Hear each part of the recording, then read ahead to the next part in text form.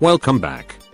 In this top 5 list I'll be going over the top 5 worst killer perks in Dead by Daylight. I'll be ranking them on solo strength. For a perk to be bad it has to have an extremely weak effect or downright hurt you. I'll also go over how I'd fix them. Let's go. At number 5 we have a hex perk, and that is Hex Blood Favor. Not a bad concept but horribly executed. For starters it's a hex perk meaning it can literally be removed within 20 seconds of the match. Next is its effect. Holy shit is it bad. Hitting a survivor with a basic attack blocks pallets in a 12 meter radius for 16 seconds. Problems with this perk rise when you realize survivors will simply run when hit, meaning any blocked pallets won't be used either way. If anything, this perk hurts you as it prevents shit survivors from wasting pallets after being hit. The only use is when you down a survivor at a pallet, and that is only if the hex is even up and no one is around.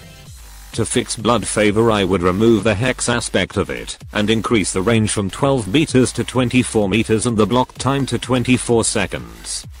I would then give it a 60-second cooldown upon activation.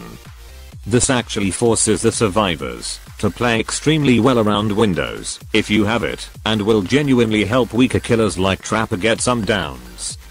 Combined with Bamboozle you can completely seal off an area. At number 4 is Zanshin Tactics. This perk is only slightly useful on killers like Trapper or Hag to maximize trap setting effectiveness. Even then it isn't worth a perk slot. It's not even good for new players for 2 reasons. 1, it's an only teachable, which means no new player will even have the perk. And 2, the effect doesn't help you in any way. To make it stronger I would rework it. After breaking 2 pallets the killer can destroy an undropped pallet. This fits with the theme of studying the opponent's resources and makes it a genuinely good perk that can seriously help against survivors who refuse to drop god pallets. At number 3 is Beast of Prey. You gain the undetectable status when reaching Bloodlust 1. Essentially you lose your red stain, but it's pretty shit. You shouldn't actively be getting to Bloodlust in a chase, so this promotes a bad playstyle which negatively affects the killer. I'd rework it so after entering chase you gain the undetectable status for 20 seconds. It has a cooldown of 20 seconds to prevent infinite undetectable. The second worst perk is Insidious. It sucks so bad and is super unhealthy for the game. It's used exclusively by camping bubbers.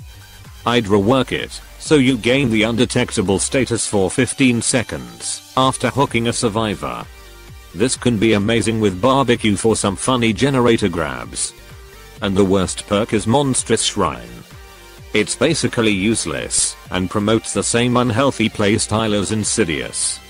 I'd rework it so it spawns more hooks on the map and survivors reach the struggle phase 20% faster. That's all I have. Do you agree? Tell me in the comments. Thanks for watching.